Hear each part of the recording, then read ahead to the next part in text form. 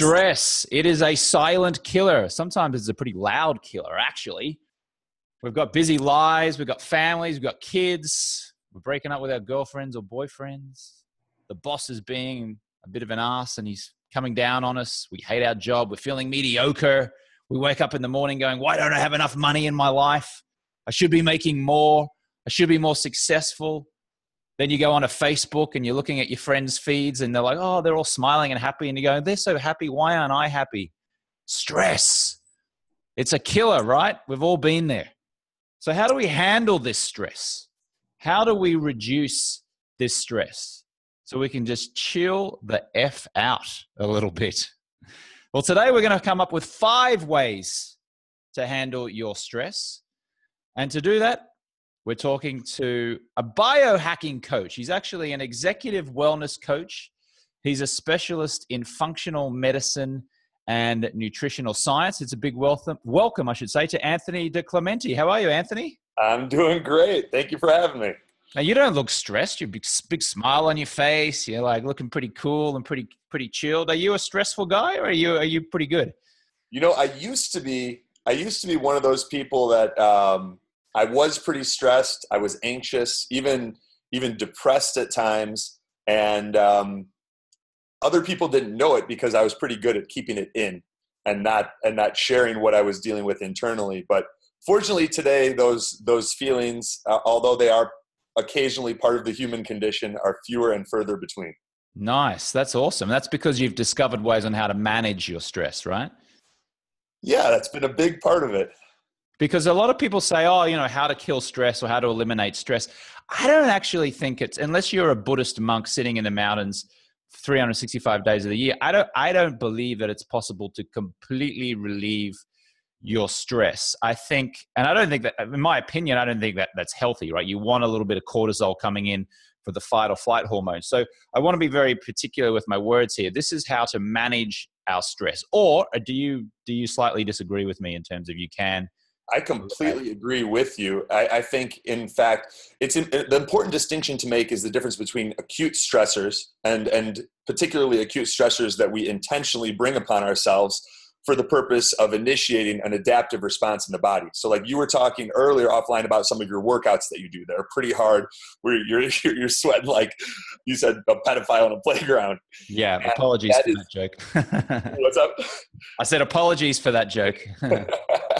Any pedophiles listening. Yeah. And but that is an intentional acute stressor that we bring on our body, and we do it because breaking down our muscles makes us stronger, because challenging our cardiovascular system makes it stronger. And what happens is a lot of people find themselves under a different kind of stress, which is chronic stress. They hate their job. They're unhappy. They're not sleeping enough. They're not getting their body the nutrients that it needs. And they're two very different things. Acute stress, particularly acute stress that doesn't exceed our body's ability to recover, is a good thing. Chronic stress, not so much. So the stress that I alluded to when I was just introducing you just now, the mental stress, like I don't make enough money, I'm not so successful, I'll never be, I don't like how I look, things that all human beings suffer from on occasion.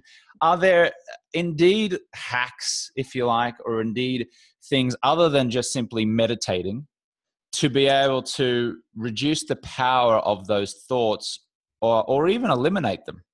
Yeah, there are some things that are very powerful, and I'll real quickly just mention a few, and then we can dig into them in more detail, or the ones that catch your attention. We can explore. Yes. So the first is dietary related. Making sure that we're eating food, the same stuff that people have probably heard 10,000 times if they've been on the internet and read a blog. But I really do believe that paleo has a good foundational framework for most people. If we're going to speak in terms of general diets, I think paleo is a good starting place. Now, when it comes to optimizing your physical and mental health, generic programs tend to yield generic results. We all are uniquely individual. We have different health issues going on. We have different genetic blueprints. If you really want to maximize your energy, your body composition, your mental clarity, you need a diet that's customized for you. And it's not going to be found by trying 20 different diet books at Barnes and Noble. But staying away from the problem foods is probably the number one nutritional recommendation that I could make for food. There's been a lot of studies where they've taken people and they've been able to actually initiate schizophrenia, bipolar disorders, depression, anxiety, panic attacks, just by feeding people foods like dairy and grains and gluten. Yeah, it's insane. It's insanity, actually. And you're right. People, initially, if they might be listening to you going, oh yeah, all right, just got to eat better. Well, yeah, you just got to eat better, because guess what? You might be having dairy, and you might be and you might be eating gluten, and you might be going, oh yeah, I've read that crap about gluten and dairy, or that's whatever, blah, blah. But that actually might be disrupting your sleep, which is causing you to put on weight. It might actually be slowly causing you cancer, which in 10 or 20 years from now, you're going to die from, or you're going to suffer from. And it's all because you ridiculed the fact that maybe it's dairy or gluten. Now, I'm not just saying dairy or gluten. It could be anything. It could be any type of food, right? That's why it's important to get tests. Like, for example, what did I do? I took the 23andMe DNA test, and then I took another one, another genetics test, and it showed me that I was actually fine with dairy, and it told me that I was okay drinking coffee as well. Whereas other people, their genetic makeup is like they should absolutely avoid dairy and absolutely avoid makeup. And this is the what did I say? I said makeup, dairy, and makeup. The point is that the way the world is going, it's very much not. It's this one diet fits all is ending. Like it's going out the window, and in the next 5, 10, 20 years, what you're going to see, I'm convinced of it, is very much personalized health, where we're going to figure out exactly what foods, even though 99% of people might say, eat that, it's healthy, it might not be healthy for you. Exactly. Yeah. And that's a lot of what we're doing now in our coaching program. And part of the reason that I'm now trying to put as much stuff out there as possible, because so many people are realizing that they need this, and there's not even we don't have enough bandwidth to help all of these people by customizing everything for them and getting them. And because it's not just diet, it's your nutrition, your movement, your stress management, your sleep, your supplements, your hydration, oxygenation, light, mindset, habits. Then if you have any underlying health issues like gut dysfunction or hypothyroidism or adrenal fatigue or any of that, those need to be addressed too. And there's so many moving pieces, just to break down one little nuance. You mentioned coffee, right? And the 23andMe test, which is a great test. What 23andMe looks at is whether you're a fast or a slow metabolizer of caffeine. Right. And that's oh, okay, you're good to drink coffee. What they don't address, and what a lot of people overlook, and just because we're diving deeper into how foods can affect our energy and our mental clarity and our stress and things like that, is that coffee. So Cyrex Laboratories did something called a gluten cross-reactivity sensitivity analysis. And they looked up at all the foods that mimicked the effect that gluten has on the body. So you have people that are sensitive to gluten, right? They avoid gluten, but there's also a lot of foods that are gluten cross-reactants. Dairy, a lot of foods in the dairy category being some of the main ones. A lot of grains being some of the main ones. But what do you think the number one gluten cross-reactant was? What is it? Coffee.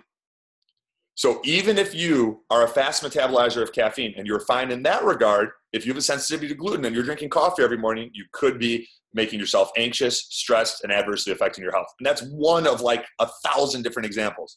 So we started off with this interview talking about ways to manage stress, and now we're stressing all the coffee drinking. Now we're stressing everybody out. That's the first thing I say. People's don't take away my coffee. Don't you dare. And I'm I don't want to take away your coffee. I'll give you an alternative that's even better, and you'll feel so good you won't even look back. But we test it for 28 days. I tell everyone, let's just test it. It's worth testing.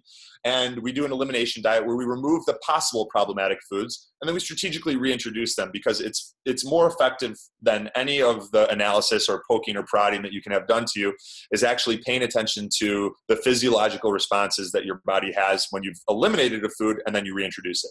Okay, we're talking to Anthony DiClementi, who has a book coming out on biohacking, and we're just about to get into 5 ways to handle your stress. Obviously, the first one is stay away from bad food, but we're going to dig a little deeper now.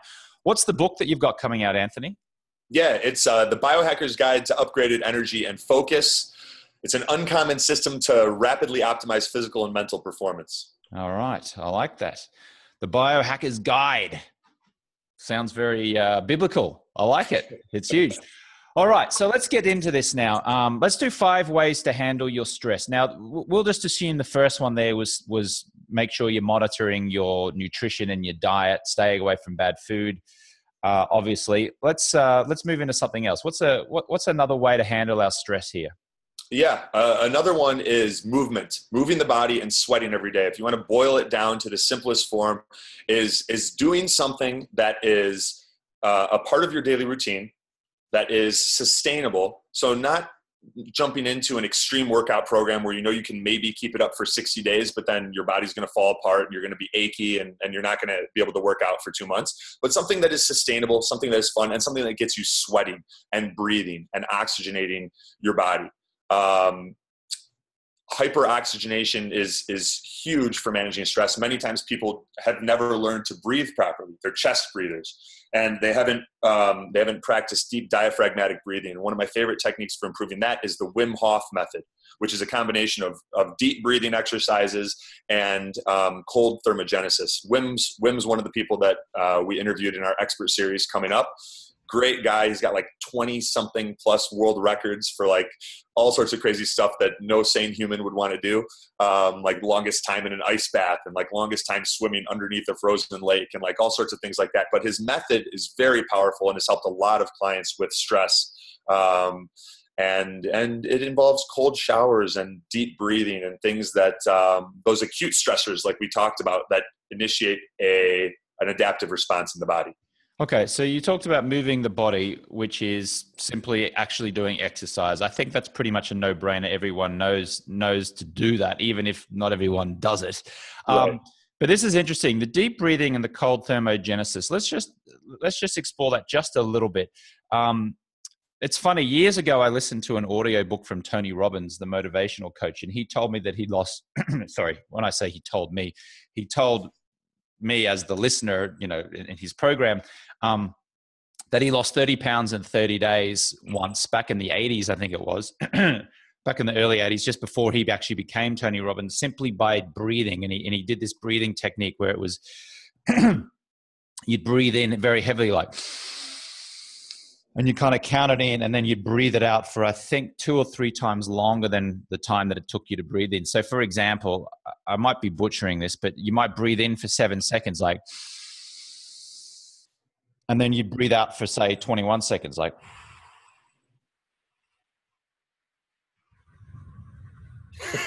I won't do the whole thing, but you get the idea, right? Now, even me just showing you that now, Anthony, I'm like I'm feeling more energized. Like I'm feeling, not maybe energized is not the word. I'm just feeling a change in my physiology simply by just doing that one example breath. Mm-hmm. And then when I went to a Tony Robbins seminar in Dallas, Texas in 2014, he has this thing called priming, where you wake up in the morning and he says for 60 seconds, you sit on the end of your bed and you sort of make your 2 hands a fist, and you move them up like you're doing a shoulder press in the gym. And you do that for 30 seconds, like, and for 60, you're wanting to quit after like 20 seconds. You're like, man, this is tiring. And then but if you do it for 60 seconds, all of a sudden you get up and your whole day has started. So is that just on the breathing part? We'll get to the cold water in a second, but is that what you mean by deep breathing, being able to relieve your stress, or something similar to that?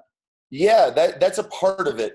There's a lot of different methods. So I've done, I'm a big Tony Robbins fan as well, and I've done some of the priming, and I like that particularly. He teaches it now where you're almost slamming your upper arms and elbows into your sides to stimulate the lymphatic system and detoxify. But I've done that, and I've used that with clients. I've used the, breathing in for 7 seconds, breathing out for longer, 10 seconds or so.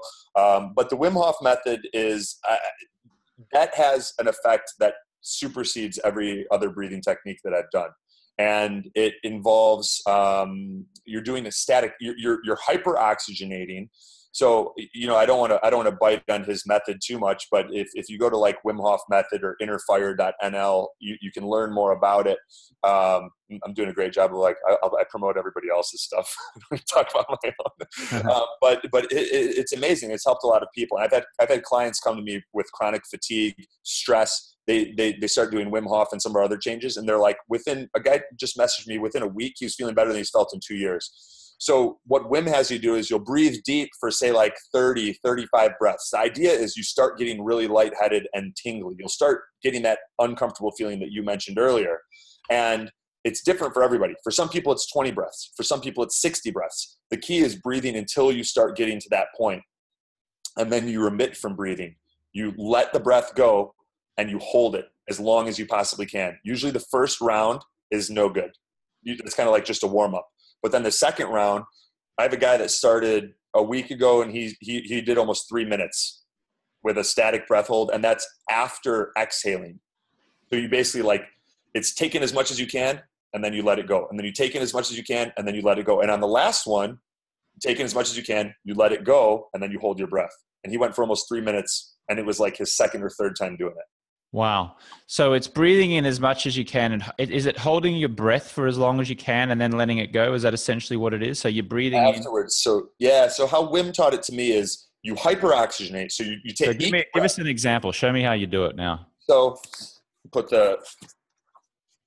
know if you guys can see, but you breathe in, you take in as much as you can, and you imagine your belly expanding in all 4 directions. You got to get out of your chest and down into your belly. Okay. As much as you can. And then just like if you imagine pulling the cap on an air mattress, you just let it go a little bit. And then as much as you can, let it go. Not breathing out, just letting it go. And then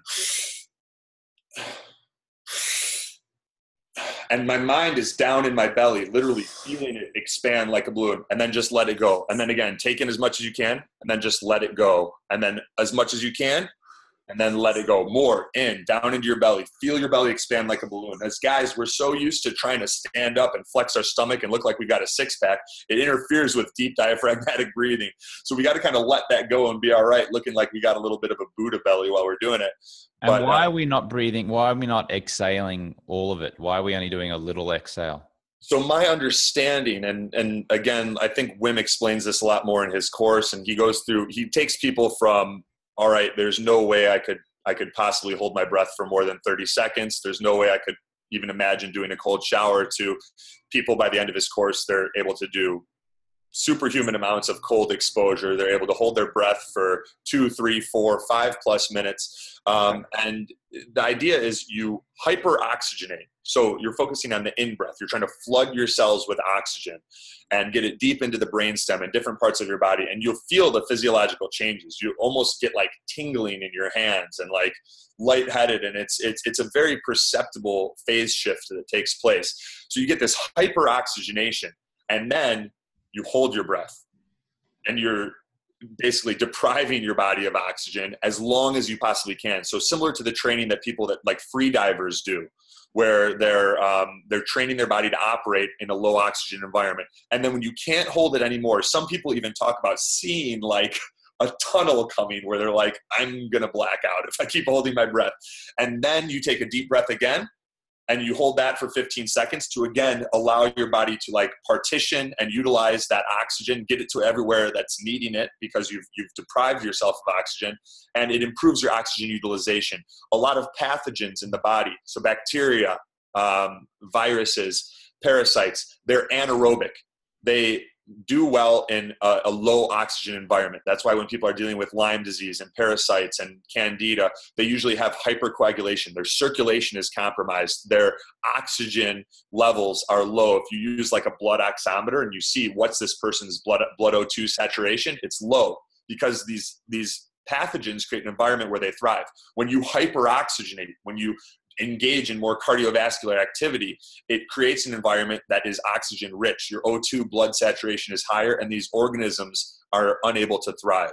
And of course, our stress levels go down as well. And the stress is, you're much less stressed. I mean, people would do just from one round of Wim Hof or deep breathing. People could do it right now. If they set the timer for 2 minutes and just breathe deep each time, focusing on their belly, expanding in all 4 directions, in through the nose. That also helps to initiate the body's relaxation response. And then you can go out through the nose or out through the mouth, whatever's more comfortable. After 2 minutes, they will notice a big difference and a big improvement in their stress levels. Okay, let's move on to cold showers now. Let me give you my cold shower protocol. This is what I do every day. After I come back from the gym, I will take a shower and I will start off with hot or warm, if you like. And I actually do a lot of my best thinking in the shower. So I like to take long showers. I know people are like, oh, get a quick shower, but I actually do really good thinking in the shower. And I have these aqua notes. Which I have stuck to the wall of my shower. It's this thing where you can, you got a waterproof pencil and waterproof paper. And so when I get ideas, I'll write in it. So sometimes I'll take a 20-minute shower. I like that. People in California are like going, oh my God, we've got a water shortage and all this kind of stuff. They're like doing the face palm slap at the moment, but I don't care. I like it. And it gives me good clarity about business type things and things in my life. I like that. But what I will do is for the last 30 seconds, I'll turn it on to cold. So it won't be hot. It'll be warm for a while. And then for the last 30 seconds, I'll turn it on to cold, like just literally cold. And I will like, and I'll say to myself, come on, James, toughen up, or words of encouragement. And then I'll get out and then I feel amazing. Because I have that cold on me, I'm like moving around, I'm energetic and I don't feel tired, because hot water and steam can actually tire you out. Now, I'm sure that's not perfect. My friend Ben Greenfield, who's a fellow biohacker, told me to do hot, cold for like 3 minutes. So you go 20 minutes hot, 20 minutes cold, 20 minutes hot, cold. And the difference that elicits in your body temperature is what gives you the energy and which helps you burn fat. It's good for fat loss. I've tried that. In fact, I started doing it when I was living in Bogota, Colombia, and it was pretty cold there, and that was nasty, man. It was just really, really cold. It's a lot different doing a cold shower in California than it is in like the mountains of Bogota, Colombia. Let me tell you. Anyway, what are your thoughts on cold showers? What's the right way to do it? Yeah, the right way is something that you can do every day. Cool. Well, I'm doing it the right way then because I'm doing it the right way. If 30 seconds every day is what's manageable and what you feel like is going to allow you to stick with it, then do that. If there's an elaborate routine that's 50% more effective, but you're only going to do it a couple times, it doesn't really matter. Well said. And the way that you're doing it is very similar to the way that I do it. The only other thing is, I make a point to consciously relax and let all tension go from my body as much as possible. Yeah. So you can do it where you're fighting through it, but the breathing, I use that as my time to hyperoxygenate in the morning too. So I'm breathing similar to you are, just as much as I can take in and then let it go, similar to what we just did in that Wim Hof example. And I'm lifting up my arms. I'm getting the lymphs, letting it run down the radial and ulnar arteries and the wrists, getting that area to kind of like cool off. Down the sides, down the back, all areas of the body. And I go until I kind of don't feel like it anymore. It's usually like 30 seconds to a minute tops. And you could go longer. Are you doing it though? Like, are you just going in and that's all you're doing? Or are you starting off with warm like me? Oh yeah. I take a normal shower first. Yeah. Okay. I take a normal shower and get cleaned up and then I do that. But that's not the only cold thermogenesis I do. I've got a client picking me up after our interview, and we're going to Lake Michigan, which is like 40, 50 degrees right now. And we're going to go jump in there and I'll spend like 7 minutes in the lake. Yeah. So it's the cold shower is great. It starts the day, it gets me energized. The lake is where I really feel when you're connected to the negative ions and the grounding benefits of a natural body of water in the earth, there's something you get that you don't get from ice baths, you don't get from cold showers, you don't get from cryo chambers. It's very powerful. And like, I'm actually the neurotransmitter dump that takes place is better than any drug that I've ever tried. Yeah. It's kind of like it's like also walking barefoot on grass versus like wearing shoes, right? You get the electric. Yeah. There's a pulse of the earth, a magnetic, energetic pulse in the earth that you only get if you're walking barefoot on the ground, right? Yeah, and that's something that people are just starting to get a little bit more aware of is how electrons and things on a quantum level affect us energetically, and reconnecting with the earth, connecting with natural bodies of water, particularly when you can do so in a cold body of water, and then that also primes the plasma for absorbing more photonic light energy. When you come out, you got the sun, and you feel great afterwards. Less stress, your mood is elevated. It's awesome. Interestingly enough, I know you're saying people are only starting to realize that, but I can make reference to two movies, one in the 80s and one in the 90s, where they actually kind of jokingly referenced this. One of them was the movie Die Hard with Bruce Willis, where in the beginning of the movie, the guy on the plane is like, take your shoes off and rub your feet on the floor, it'll help. And so Bruce Willis does it, and that's the reason why he has to spend the rest of the movie running around barefoot over broken glass, that's awesome. trying to kill all the terrorists. And then there's another scene in Pretty Woman where Julia Roberts' character tells Richard Gere's character to take his shoes off and walk on the grass. And when he's kind of towards the end of the movie, after he's broken up with her or they've separated, now he's like putting his feet on the grass and he's kind of like shaking his head, smiling as if to suggest, oh yeah, she's right. So anyway, there you go. There's two weird references to an 80s. Those are great references. No, those aren't weird at all. John McClane's my homeboy. There you go. All right. So we've got biohacking, 5 ways to handle your stress. We're talking to Anthony DiClementi. We're on the homeward stretch here. Anthony is an executive wellness coach. He's a specialist in functional medicine and nutritional science with a great book, The Biohacker's Guide, coming out later on. Let me finish the title of that. I'm just shortening it, calling it The Biohacker's Guide, but the rest of the title is what, Anthony? Yeah, it's The Biohacker's Guide to Upgraded Energy and Focus. And then we've got an even more wordy subtitle, which is An Uncommon System to Rapidly Optimize Physical and Mental Performance. Nice one. Okay, so stay away from food, move the body, deep breathing, cold showers. Stop eating. Connect to negative grounding of the earth. That means like going out and even lying on grass, just walking barefoot on grass to get the magnetic pulse of the earth will relieve your stress. What else we got? Let's do a couple more here, Anthony, and we'll wrap this up. Yeah. And just to clarify with the food, it's more so what you don't eat than what you do eat. So staying away from the big 5, which is dairy, grains, alcohol, sugar, and genetically modified foods. Genetically modified foods, the 3 most common being corn, soy, canola oil, and their derivatives. So that's just a little bit more info so people aren't like, well, what foods am I supposed to stay away from? Another big one is the right supplements for you. So here's just 2 examples that will give a little bit of context to it, but there's a condition, a genetic mutation called MTHFR that about 35 to 55% of the population has, and it involves an inability to effectively process B vitamins into their bioactive form. Well, at least the individuals that have MTHFR, of which I am one, they still process, but they process less efficiently.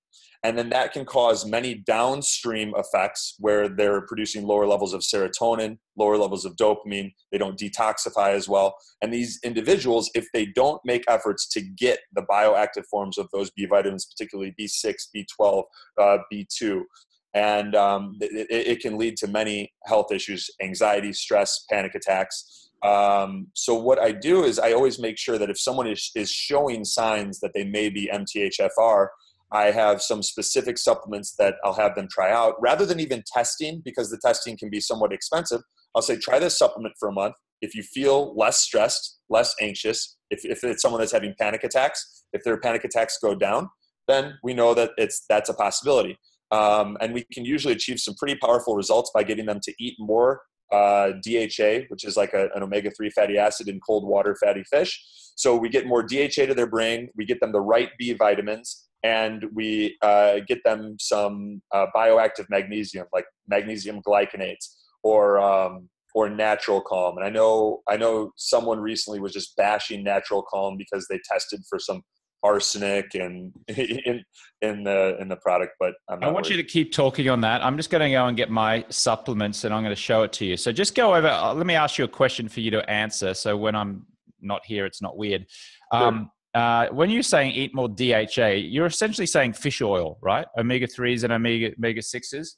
I'm more a fan of eating food in its whole form. So fish oil is a very distant second, if you can even call it second, to eating wild caught cold water fatty fish.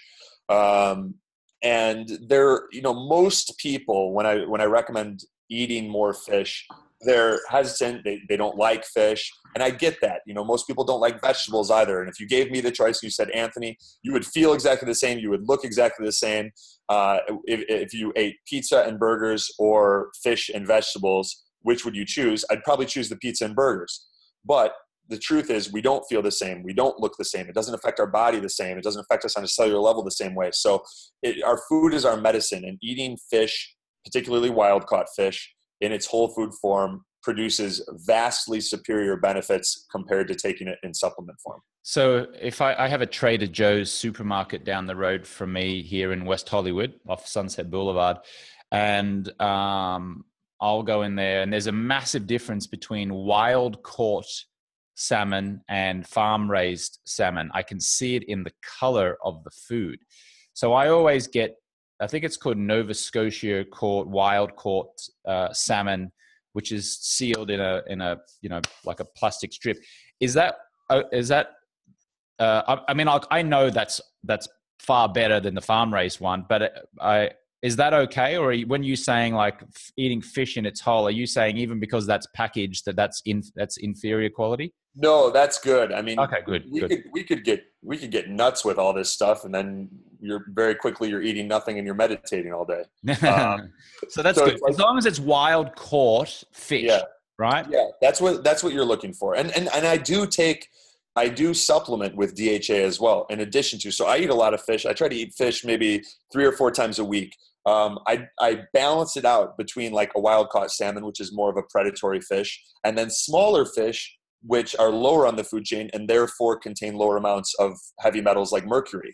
Okay. The higher up the fish are on the food chain, the more toxins they carry with them. Now, I have a vitamin here, a supplement. I'm going to show you some of my supplements here. But to start off with, this is a vitamin D3. I'm not sure if you can see that, which is 10,000 IU.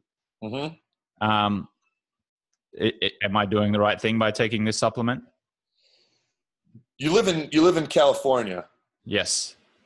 I would try to. You're always better getting your vitamin D from the sun. Absolutely. As it's in the skin. Yeah.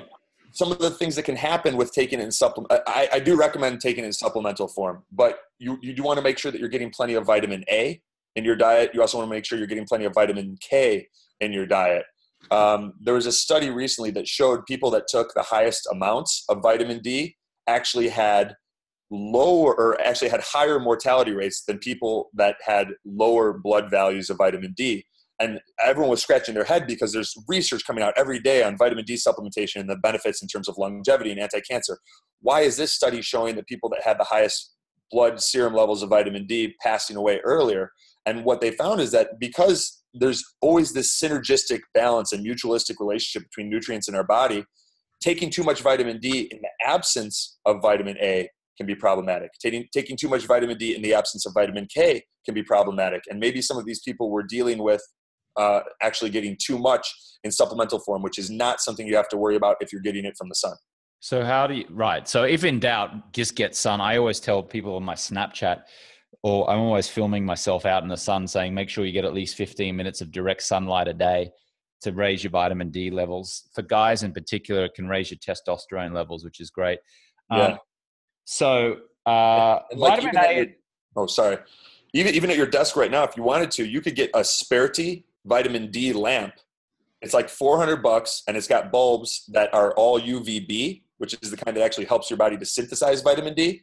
So you could be soaking up UVB rays right now, synthesizing vitamin D and getting it through a more natural pathway, even while you're indoors. What's it called? The vitamin D lamp? What's the brand name? Sperti, S-P-E-R-T-I. S-P-E-R-T-Y? T-I. T-I, Sperti. They've got two. They've got one it's called the Fuji, and they've got one that's the vitamin D lamp. The vitamin D lamp is the one that I recommend in the book. Okay, cool. Nice one. Okay, I'll just quickly, we'll wrap this up in just a second, but I wanted to show you, I've also taken some vitamin C. I've got a little bit of zinc. I think I had like a busted lip at one point, and someone told me, take zinc, it'll improve it. And then I've got some magnesium. And then this is super ginkgo that someone gave me as a a gift here, which is potency herbs. So yeah, what are your thoughts on any of those? Well, it's all in the context of what are your objectives and goals. With vitamin C, for example, like, a lot of people don't realize that most vitamin C, ascorbic acid, is derived from GMO corn. So we're taking high dose vitamin C that's derived from GMO corn, and yet in the same breath we're trying to avoid GMOs. I recommend for vitamin C, I usually go with either like Now brand True C, something that comes from like amla fruit or rose hips, or even liposomal vitamin C, like Seeking Health has some pretty good ones. Or if you want one for people that benefit from high dose vitamin C, like 2,000 to 5,000 milligrams a day, there's a company that produces a patented form called Qualis C, QUALI-C. Like Doctor's Best is one of the, that's the brand that I use. And those are the ones that I recommend, because quality does matter. It matters with food. It matters with your workouts. It matters with your supplements. And the last thing we want to be doing is trying to do something good for us, getting a powerful antioxidant like vitamin C, and then find out it's a company that's trying to maximize their profits and they're deriving it from GMO corn. So Qualis C or Doctor's Best is good for vitamin C, right? That's what I use most of the time. Sometimes I'll work in some liposomal vitamin C. It's just a little bit more expensive for a lower dose. Okay. And then magnesium. I noted, I've heard people talk about how every human on the planet is magnesium deficient. So I've started taking a few of these pills. This is called, the brand is called Solgar, chelated magnesium, supports nerve and muscle function, 250 tablets. Yeah. Any thoughts on those ones? Yeah. The two things that I see holding people back with getting the best results from magnesium, where like they'll try it and they'll be like, I tried magnesium, it didn't do anything. It's usually that they're taking it in a form that's not bioactive. I usually recommend magnesium malate or magnesium glycinate. Those two forms are best utilized by the body. How do you spell the first part? Magnesium what? Magnesium malate, MALATE, or the other form is magnesium glycinate, GLYCINATE. And a really good one that's reasonably priced is like Cal brand magnesium glycinate. So that's one, is that they're taking the wrong form, and the body just isn't able to utilize it the way that would result in a physical and perceived difference. The other is that they're not taking enough. So like the RDA has been 400 milligrams of magnesium. Most of the practitioners that I work with, and from what I'm seeing with clients, is when I put clients around 1,000 milligrams a day, that's when they really thrive.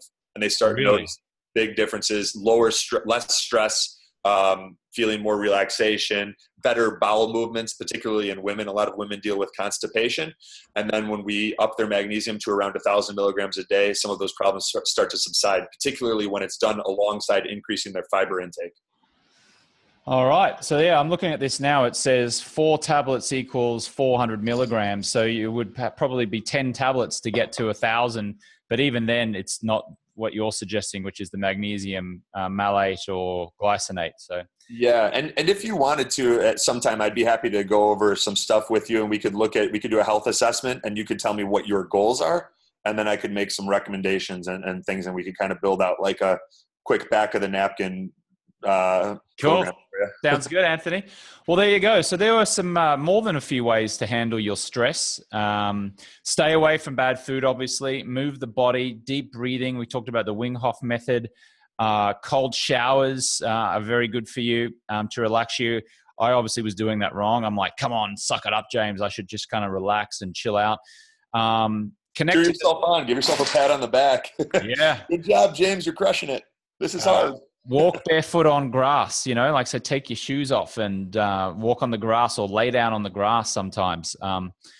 Make sure you're taking the right supplements for you. So eat more DHA, magnesium. You want more vitamin A and vitamin K. Wild caught fish is obviously going to be excellent for you. We talked about a Sperti vitamin D lamp. If you're not getting enough sun, make sure you get out there and get direct sunlight. Otherwise, you can grab a vitamin D lamp. And then, vitamin C and some magnesium. I think we covered a fair few things there, Anthony. We covered some decent ground. All right.